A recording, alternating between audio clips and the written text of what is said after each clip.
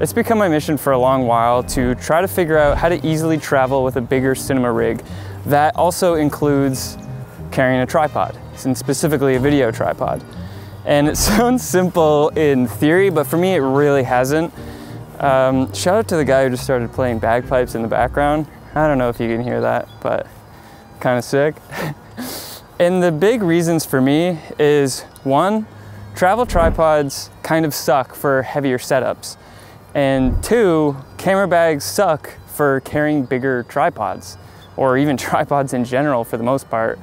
So it's been my mission to try to figure out how to find a happy balance between the two. And I finally figured out a setup that actually kind of works for me. So stoked to break it down in this video, because I feel like with the camera market kind of slowly trending back into bigger camera bodies with the R5C, C70, FS6, those bigger cameras, filmmakers want to be mobile. So let's do it. Can you hear this guy playing bagpipes in the background? Kind of sick though. I've been through a ton of camera bags over the years, and I just have this obsession of like wanting to travel with minimal gear as possible, but also having everything I need at the same time. I know that sounds weird, but I'm usually just carrying a body, maybe one or two lenses. But the big thing for me is having a tripod as well. And surprisingly, there's not a huge market to camera bags with a tripod holder. I've even tried making my own by just like shoving random things in tote bags or different backpacks to see if it could work. And I've never really had success until I got this guy, the PRVKE 21. They have a bunch of different sizes in this specific camera bag model, but this is the one I could find used. So I got this one, but it's perfect. It's small enough to carry everything I just mentioned. And yeah, I don't feel like I have that FOMO of not having my gear and being able to carry everything that I need. Let's dive into the tripod portion that has kind of changed my life a little bit. When you think video tripods, you think these massive, big, bulky, heavy-duty fluid heads. And years ago, I bought the Manfrotto Be Free tripod when I had like a little bit of a mirrorless setup, so it was nice and light. The original fluid head on this thing is great for light setups, but horrible when you have something like a C70.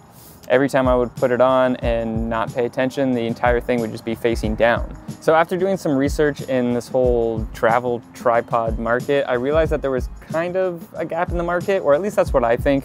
Maybe I'm totally wrong and you can correct me in the comments, but I feel like Peak Design has kind of cornered the market in terms of travel tripods, but they're not so optimized for shooting video.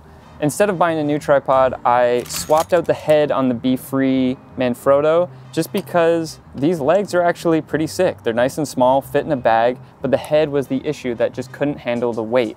So this Manfrotto head is an older head, but I actually did some research of lighter fluid heads that could take the weight of the C70, and this one came up. I also found it used, so bought that for $100, and then basically changed this tripod completely for me, which I'm super happy with and would definitely recommend if you're looking for a fluid head but also have a heavier camera setup. So all these things together have really solved my problem with being able to bring my cinema setup around.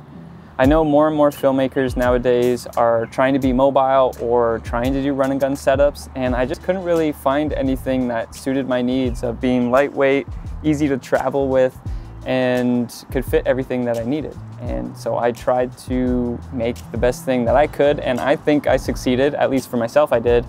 And yeah, I just wanted to make this little video guide in case anybody else finds themselves in my shoes. So yeah, thanks for watching and see you in the next one. Mitson, what are you doing, dude? Just walking around, doing your own thing. All right, see ya.